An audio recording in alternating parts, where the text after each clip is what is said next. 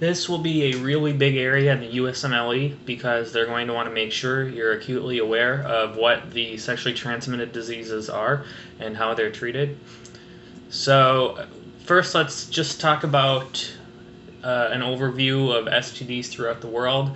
STDs are a big deal here in the United States, but as you can see, it's actually a much bigger deal in other countries. So particularly Africa, South Asia, and the southeastern part of Asia are most affected by STDs. And this is minusing HIV, of course, because if we included HIV, Africa would be far and away number one.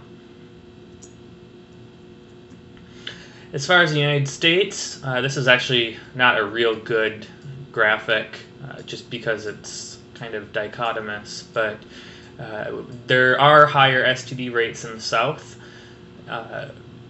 and 19 million Americans are infected with STDs annually, but only half of them are aware with it. So the sexually transmitted diseases we're going to talk about are those that cause urethritis or cervicitis, which are gonorrhea and chlamydia.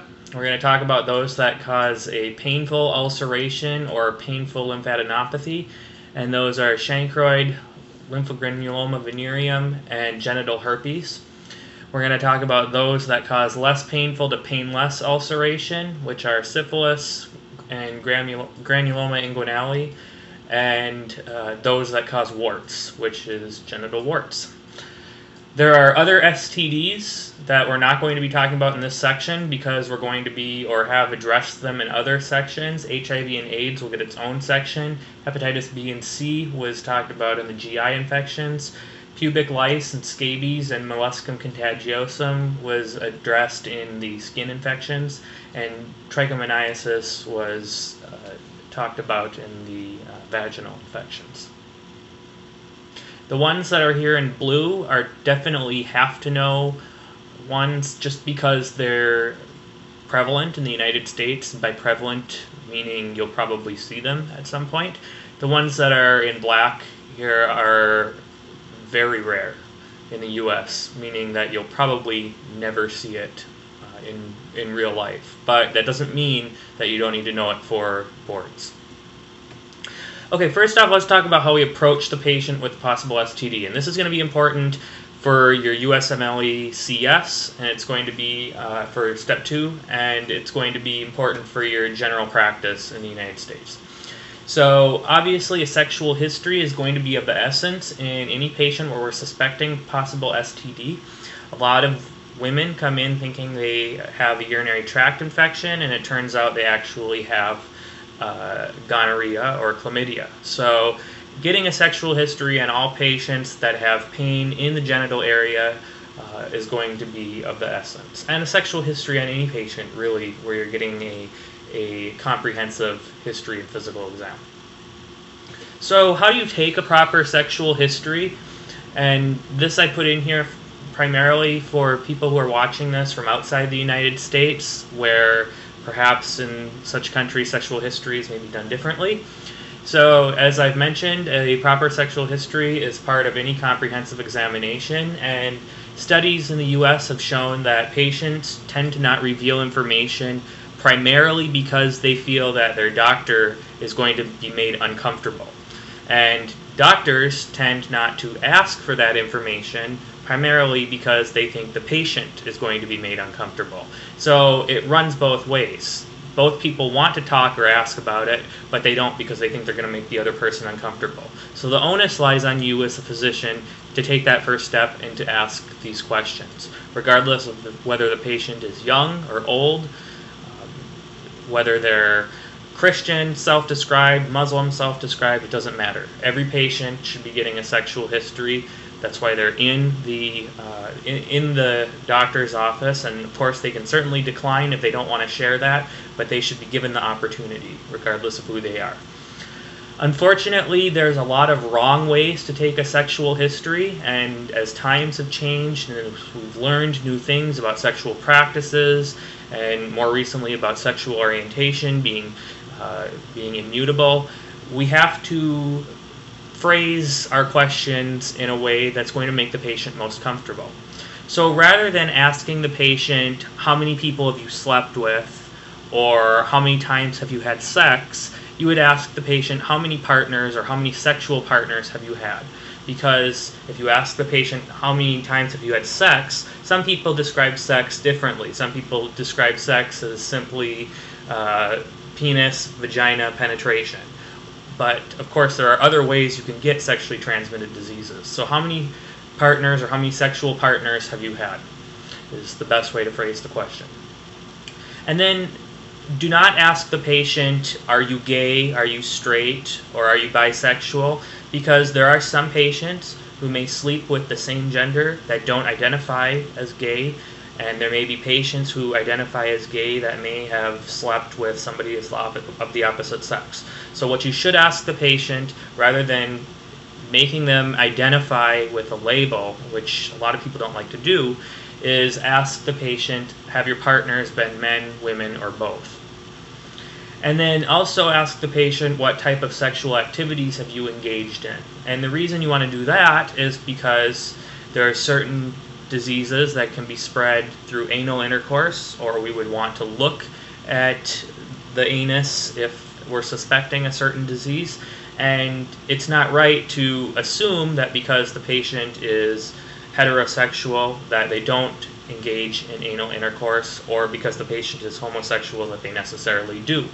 Sexual practices vary by gender and culture and sexual orientation and so forth. So you can't go into any sexual history assuming anything. So lots of questions, but make sure that you phrase them in ways that are going to make the patient most comfortable. So how do you approach a patient about a possible STD? So, like I said, sexual history is of the essence. Some patients are going to be very straightforward. These are usually patients who've been diagnosed with STDs before, and they're just going in for the same song and dance. And there's also patients who may be younger, they may be in a more conservative community, and they might be shy or reluctant to share information. And for those patients, it's really going to be important that you provide them with reassurance and that you pose your body language in a non-provoking and neutral manner. And that tends to be very useful in assuring patient comfort. And always remind the patient, even if they know, remind the patient that there's very strict confidentiality, even with family members, that you're not going to share that information with family members. And of course, I'm assuming here patients over the age of 18. In most states, it varies by states, but in most states, there's confidentiality even with pediatric patients, and that kind of varies, but always assume for the USMLE that you're keeping confidentiality with patients over the age of 18. And then during any male groin, female cervical, breast, mostly female breast, or any rectal examination, that another staff member is present in the room. And in the US, by custom, and I don't know if there's anywhere where this is written, but what we tend to do is that you have a female staff member present in the room when you're doing this. Now, it doesn't matter if you're a man or a woman clinician doing the exam, you always have somebody else in the room. If you're a male clinician, if you're a male doctor, and you're examining a woman, you have to have another woman in the room with you. If you're examining a man, you could probably have another man with you, but there should never be only one woman in the room when that woman is the patient. Okay, so let's first talk about gonorrhea and chlamydia. This is an old public service advertisement, clearly before the days where chlamydia was known about, but illustrating that this has been a problem for a long time. And it says you can't be beat by the axes if you get venereal disease. So this is from the World War II era. So gonorrhea and chlamydia is very variable on race. And of course that doesn't mean we assume anything based on race, but we should be aware of these things.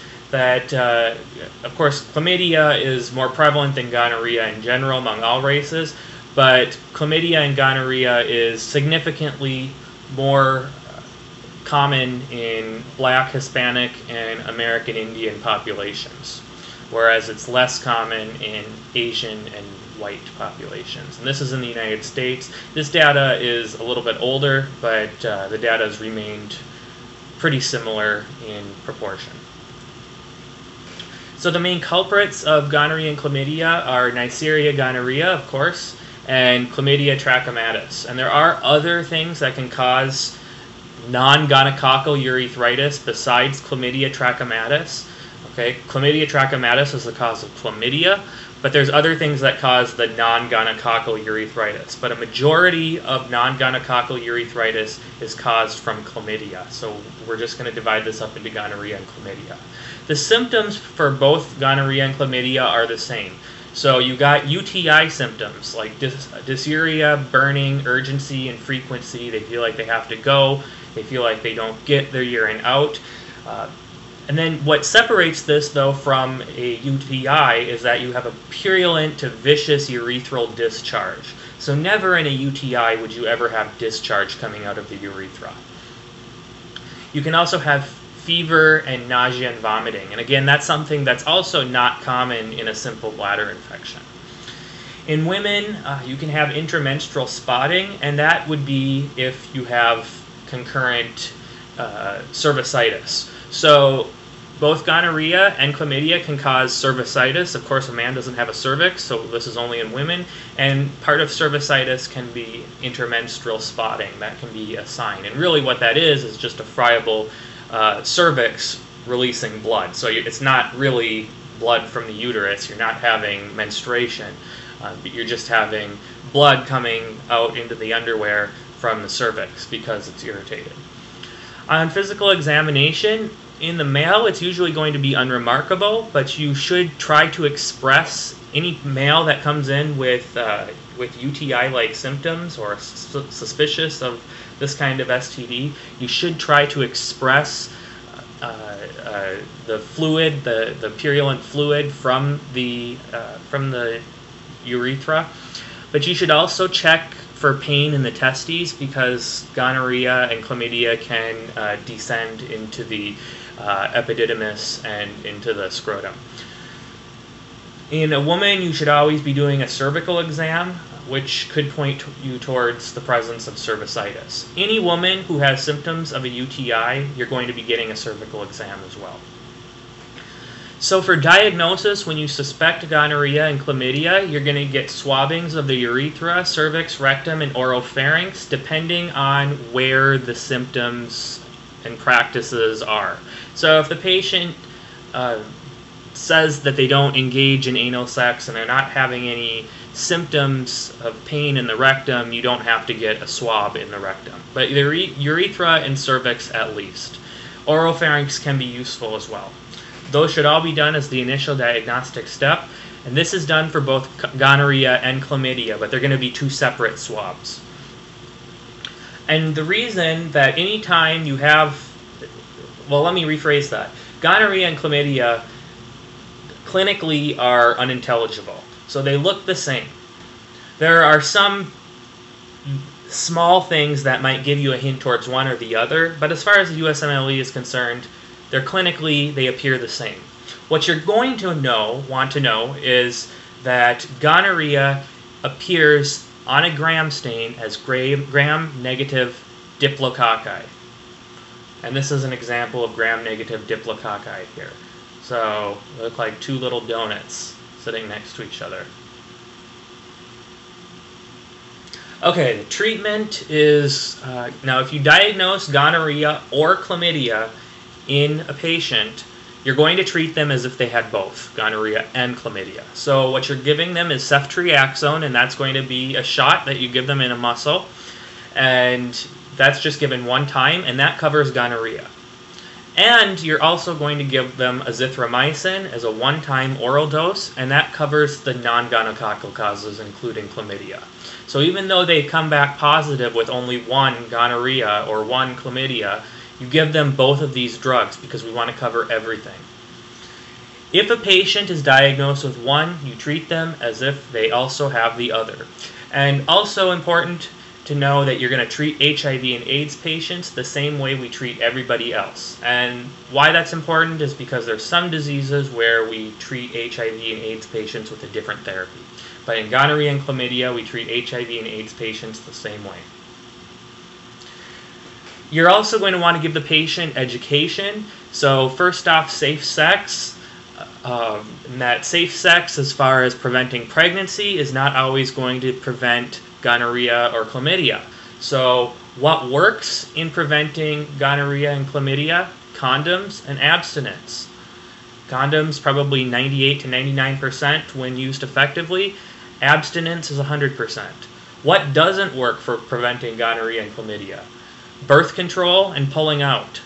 Those can both be somewhat effective as far as preventing pregnancy, but taking birth control is not going to prevent getting gonorrhea and chlamydia. And a lot of women think, and a lot of men maybe, think that taking birth control is going to prevent STDs. That sounds really crazy, but there are a lot of women who think that, and a lot of men who think that. So very important that they know birth control does not prevent STDs. Abstinence is the only 100% way to avoid STDs, and you should stress this, that if you really, really, really don't want to get any STDs, abstinence is the only 100% way to avoid STDs. The less you have sex, the less your statistical risk is to get an STD. You should also warn of the complications of STDs, particularly with gonorrhea. Warn them of gonorrhea or gonococcal arthritis. And in women particularly, you're going to want to warn them of pelvic inflammatory disease, which is a gynecologic disorder where you have inflammation that ascends into the uterus and into the fallopian tubes and ovaries and can cause chronic pelvic pain and problems with conception and pregnancy. You should also consider a pregnancy test in any woman who's tested positive for gonorrhea and chlamydia, since we know that she's had sex. If it's recent, she might want to consider a pregnancy test. Also consider testing for other STDs like syphilis and, of course, HIV. And then this is another picture of gram-negative diplococci. Okay, so moving on to a large category of STDs, those that cause ulcerations. And those ulcerations can be anywhere on the internal or external genitalia or in the rectum.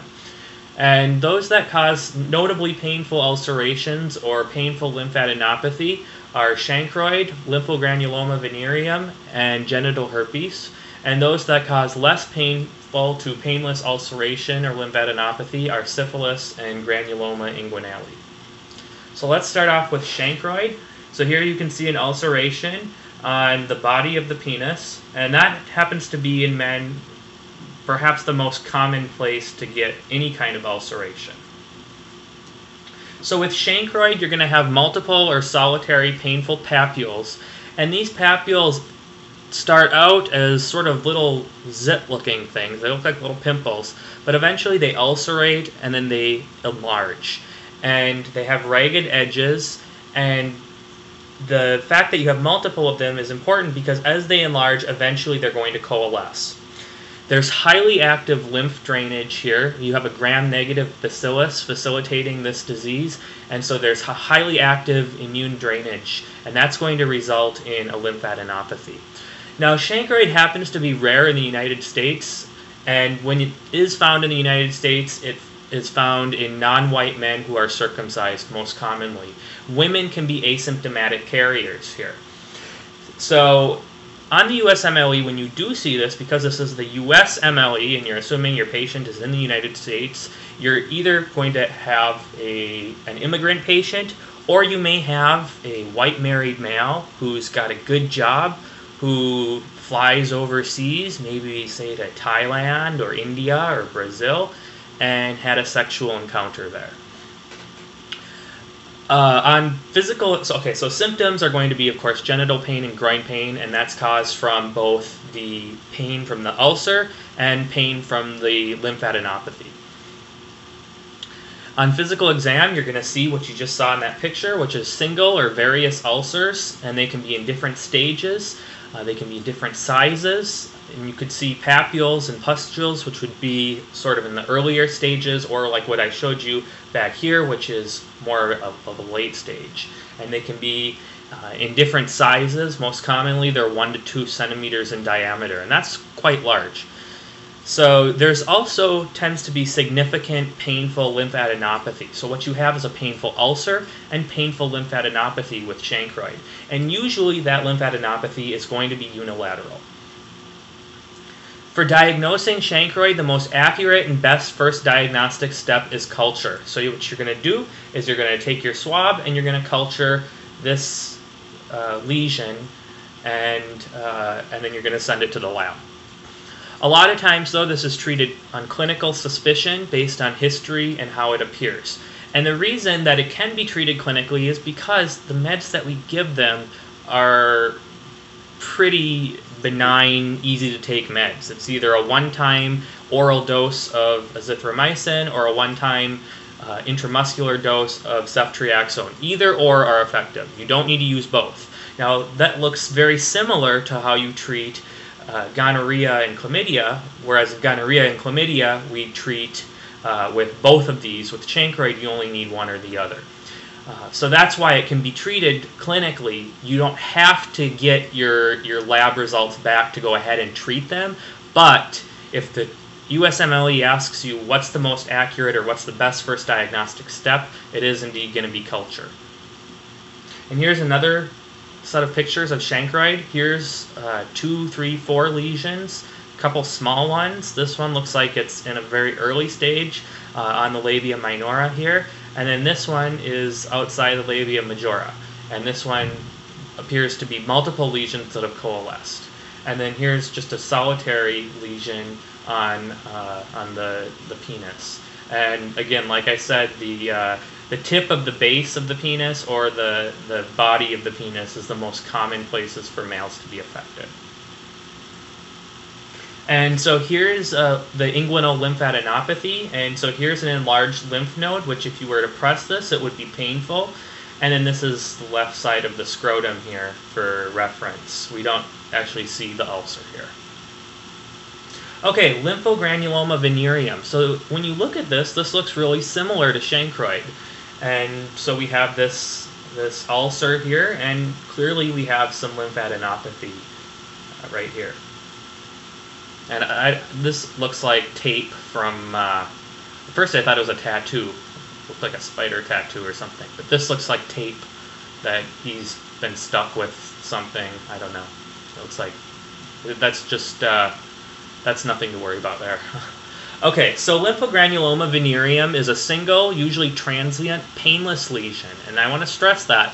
This is a painless lesion. It ulcerates and it quickly heals, so you might not even see it. After around a month, you're going to get a severe, painful, bilateral inguinal lymphadenopathy. So 2 things that separate this already from chancroid. One, that the ulcer is going to be relatively painless. It's not going to be painful, we'll put it that way. 2, the lymphadenopathy is going to be bilateral. And you don't see it bilateral here because the man's hand is covering it. This is also rare in the United States and is more common in those areas that I described, like Southeast Asia, Africa, Brazil, India, and so forth. The culprit here is a specific serovar of Chlamydia trachomatis, but having chlamydia, being affected with chlamydia, does not make you more likely to get lymphogranuloma venereum. This is a specific strain of Chlamydia trachomatis. The symptoms here are, of course, going to be, as I described, present, or so it could be either there, or you could have a history of a single painless ulcerative lesion. But you can't assume that they have LGV by this alone, because a lot of patients can have single painless ulcerative lesions. What you really need to diagnose lymphogranuloma venereum is that painful bilateral inguinal lymphadenopathy.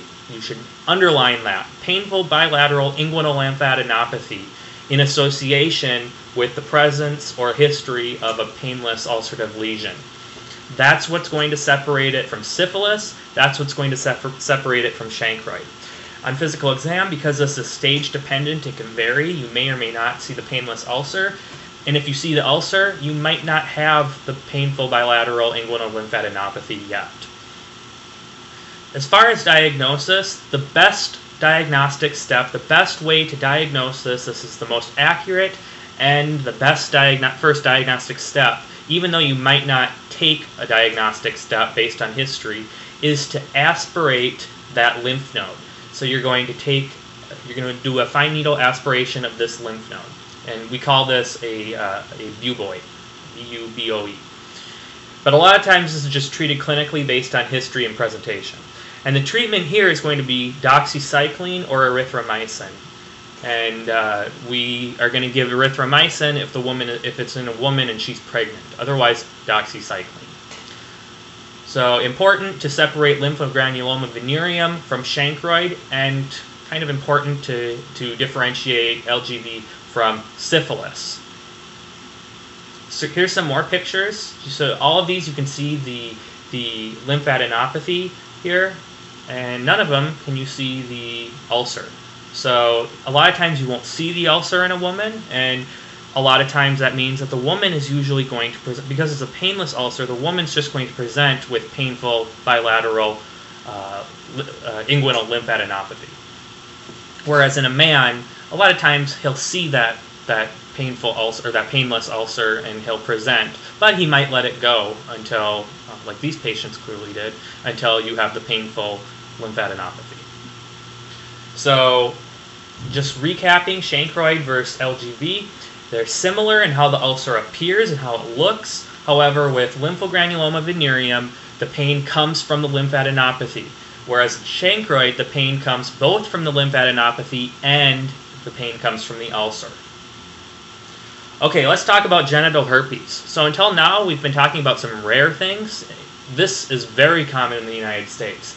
And the way herpes feels is, if you've ever had a canker sore, that's how it feels. But these patients have canker sores all over their genitals or all over their labia minora. And I'm sure women could tell you how awful that would feel. Okay, so this is multiple painful vesicles. So remember, a vesicle looks different. It's not really like it's not like you got cut or anything. It's a vesicle. It's more like this, like it came from a virus, and it's on the genital or anal rectal area, or both.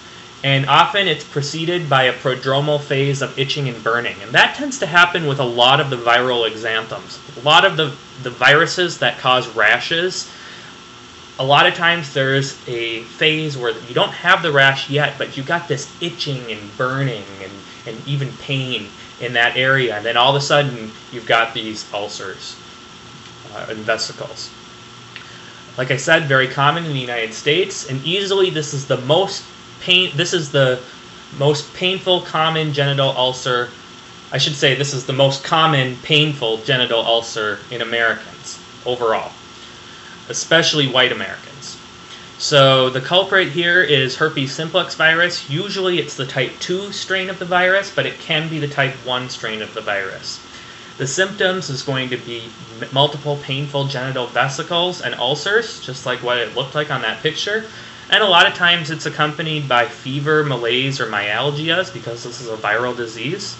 And it can be seen anywhere sexual contact is made. So it can be seen in the anal rectal area, it could be seen on the scrotum, it can be seen on the labia minora, majora, it could be seen even into the cervix.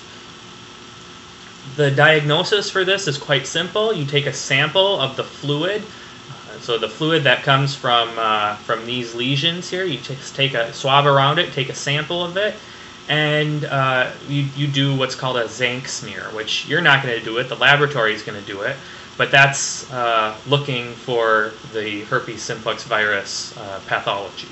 And that's the best initial diagnostic step, and I would probably say that that's the most accurate test too on the USMLE for genital herpes. And for treatment, you can use various antivirals. Acyclovir, Valciclovir or famciclovir are all appropriate treatments. Any one of them, if they come up on the USMLE, are all appropriate, and they shouldn't give you more than one of these because they're all perfectly fine to use. No one is better than the other. Valciclovir is a little bit more expensive, though, just because of the dosing regimen is a little easier. But all of these are fine choices. Patients should inform their partners because they're also at risk. And pregnant women with genital lesions. So if a pregnant woman has a history of genital herpes, she should be inspected very clearly for genital lesions around or prior to delivery, because if she has genital lesions, then it is recommended that she have a cesarean section. And so here's some more pictures, and really they just look like canker sores. If you've ever had a canker sore on your mouth, this is pretty much the same thing. A canker sore can be caused by herpes virus as well. So it's similar pathology. Okay, so let's talk about syphilis. So syphilis is a multisystemic, multiphasic. So multisystemic meaning it affects many symptoms or systems. Multiphasic meaning it affects many different, it has many different phases in the infection, many different distinct phases, which generally this initially manifests as a single painless genital lesion. So remember I talked about genital herpes being a very common painful genital lesion. This is a very common painless genital lesion. Ultimately, if it's not treated, it's going to progress to cutaneous symptoms and neurologic symptoms. And it can also have cardiovascular symptoms and so forth. Syphilis also has a silent indolent phase. The culprit here is Treponema pallidum, and that's a spirochete bacteria. Spirochete meaning spiral in appearance. So the symptoms, of course, are going to depend on the stage. Primary syphilis is the initial painless genital nodule, and sometimes there'll be some painless inguinal lymphadenopathy, but not always. And it'll never be painful inguinal lymphadenopathy like what you'd see in LGV. Secondary syphilis, you'll have diffuse pigmented papules and rash throughout the body, accompanied with lymphadenopathy, fever, malaise, and so forth, constitutional symptoms. And then tertiary syphilis, usually between primary and secondary syphilis, usually can occur within the first few months after infection. But then to go on to tertiary syphilis, it's usually multiple years. You'll have an indolent phase, and then tertiary syphilis develops. And that's most commonly neurological in nature and results in loss of motor balance, loss of pain, sensation, and sensory changes. And then, of course, there's the classic Argyll-Robertson pupil, which is the pupil that accommodates but doesn't react to light. Okay, so this is what the genital ulcer looks like in syphilis. So you can see this one I took from Elsevier. Again, it looks similar to some of the other genital ulcers, but even though this looks like you'd think, ouch, these aren't as painful as they look. Here's some more, and then here's another one. I can't tell if this is a man or a woman. It must be a man. Okay. Now, secondary syphilis, a couple months later, if it's not treated, you can get these rashes all over your body. And usually they tend to be on the flexor surfaces, but they can be from head to foot. And then you can also get what's called a condyloma lata, which looks like genital warts, but what's important here is that these have a flat top. Whereas when we'll look at genital warts, we'll see that they have more of a cauliflower-like appearance. But these have a flat top. You could rest something on top of these. This is condyloma lata. And then tertiary syphilis, I just put this here to represent what happens with syphilis neurologically. And what you get neurologically with syphilis is that that unfortunate change in motor ability, and this is known as tabes dorsalis. And this is the ventral stalk here should be pink, like, I mean, this is stained, but it should be pink, like the anterior part here. And then we're not going to talk about the neurostaining. I'm not a pathologist. Okay, and then this is called a gamma. This can happen anywhere, and this is just something that happens also in tertiary syphilis, in addition to the neurologic symptoms.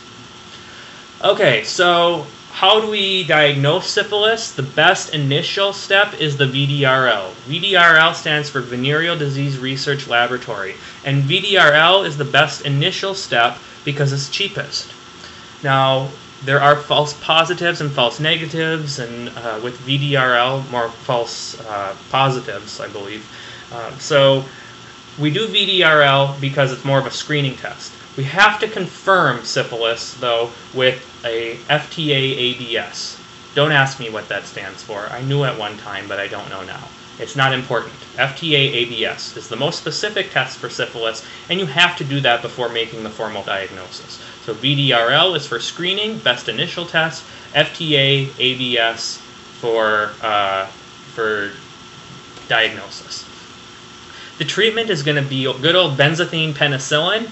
It's still the treatment of choice all these 80 years, 70 years later. And primary and secondary syphilis, you can treat them with 1 intramuscular dose. However, patients who have tertiary syphilis, if they have the gamma or they have the neurologic symptoms, then they're going to need 10 to 20 megaunits. You don't have to remember the dose. Just know that they need a longer amount of treatment and they need IV penicillin. If the patient is allergic to penicillin, if they're primary or secondary, you can use doxycycline in substitute of the penicillin. But if they have tertiary syphilis, then you have to desensitize them to the penicillin. So this is a very commonly asked question on the USMLE. If it's primary or secondary, you can use doxycycline. You should use doxycycline for patients with syphilis. If they have tertiary syphilis, though, you got to use penicillin. It's the only drug that's approved. So you would desensitize them. Okay, granuloma inguinale. So back to another uncommon disease in the United States. Less than 100 reported cases per year. And this is a granulomatous disease. So now this is a non-painful disease. This is a granulomatous disease, spread, of course, like all of these, by sexual contact. And the granulomas appear as ulcers on the genitals, and they appear very, very, very painful. And they appear painful because of how they look, but they aren't painful when you ask the patient, or they aren't as painful as they look. Now, these things just get bigger and bigger and bigger. So they start out small, but they get huge. And a lot of times they're described as pungent, beefy red. Now, the symptoms, of course, are going to be a painless red ulcerative lesion, and these are very, very big. Let me show you a picture, just so you can get an idea. Look at this. This is huge. It looks like there's even 2 of them. Here's another one. That's not as big. So the quickest way to diagnose granuloma inguinale is by swabbing the lesion and doing a Wright or a Giemsa stain of the lesion. And what you're looking for, if you remember back to step 1, is you're looking for those things called Donovan bodies. You don't have to remember that now. Just know you're going to get a stain of the lesion, a Wright Giemsa stain of the lesion. And that's perhaps the best diagnostic step. However, the most definitive test, so the most accurate test, is going to be to get a punch biopsy. I don't know, if I had one of these, I don't think I'd want a punch biopsy, but apparently they're not painful. So most accurate test is a biopsy. But the stain of the lesion, the Wright Giemsa stain, is the quickest way, the best first step in diagnosis. The treatment here is going to be either doxycycline or trimethoprim sulfamethoxazole. Of course, in pregnant women, we are not allowed to use either of these, so we would use erythromycin. Pretty much for any STD, you can pretty much say that erythromycin is the STD to use in pregnant women if the other drug is not allowed. So again, this is more common and more commonly diagnosed in men. Why? Because anything that's painless tends to be more commonly diagnosed in men, because in women it's not. Well, let me just say, in men, this is going to be very obvious to any man when he goes to the bathroom. For a woman, if she has a painless lesion and it's inside her vulva, that's not necessarily going to be noticed immediately. Okay, genital warts. So genital warts is pretty common, and this is a viral infection from HPV, and it results in multiple pedunculating cauliflower-like growths. How do you like that? Cauliflower-like growths on the external or internal genital mucosa. And the culprit here is human papillomavirus. So having genital warts does not necessarily mean that the patient is at higher risk of getting cervical cancer. Remember, HPV is also a risk for cervical cancer. They're different strains of the HPV virus. So genital warts tend to be the other strains, not the cervical cancer strains.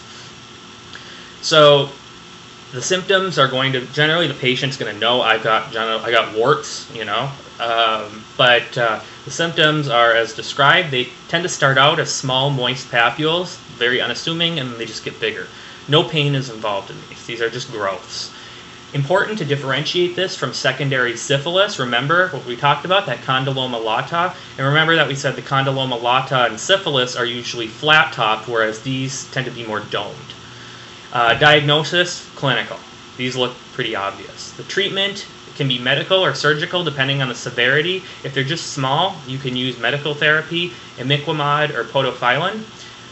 Surgical therapy would include cryotherapy, sclerotherapy, curettage, or laser removal. I've actually sat in on one of those laser removals. They're pretty cool. Okay, so stay tuned after the recap. I got something to share with you. So just recapping, gonorrhea and chlamydia, symptoms are going to be dysuria, urgency, urethral discharge. Diagnosing is going to be swabbing. With gonorrhea, the USMLE will often tip you off by the fact that you've got gram-negative diplococci. The treatment, if you have one, you treat both. Ceftriaxone hits the gonorrhea, ceftriaxone hits the gonorrhea, azithromycin hits the chlamydia and other organisms. Chancroid is a painful 1 to 2 centimeter ulcer that also has a painful inguinal node, but it's an ulcer that is also painful. Gram stain and culture for diagnosis. Treatment is ceftriaxone or azithromycin. Lymphogranuloma venereum is a painless ulcer, but very, very, very painful bilateral inguinal lymphadenopathy. And the diagnosis here is going to be needle aspiration of that node, or it can be clinical. We give doxycycline to these patients, of course substituting with erythromycin if the patient is pregnant. Genital herpes, multiple small painful ulcers. They look different from your other ulcers. They look like canker sores. They're smaller, they're whiter. We smear the ulcers and we do the Zank smear, which is diagnostic. And to treat this, we use either acyclovir, valciclovir, or famciclovir, which I didn't put on here. For syphilis, usually it's a painless nodule. There's skin manifestations and edema or neurosymptoms depending on how progressed it is. Primary would just be the painless nodule. Secondary would be skin manifestations. We like to catch it by then. Then there's a long latent period, and you can get edema or neurosymptoms, cardiovascular symptoms, and so forth. To diagnose this, we do our initial VDRL, Venereal Disease Research Lab, and then we follow that, if positive, with an FTA-ABS test, which is diagnostic. We treat this with benzathine penicillin, and we use a higher dose if there are neurosymptoms. We can use doxycycline, but only in patients who have primary or secondary syphilis, not in patients who have tertiary syphilis. Those patients, if they're allergic to penicillin, must be desensitized.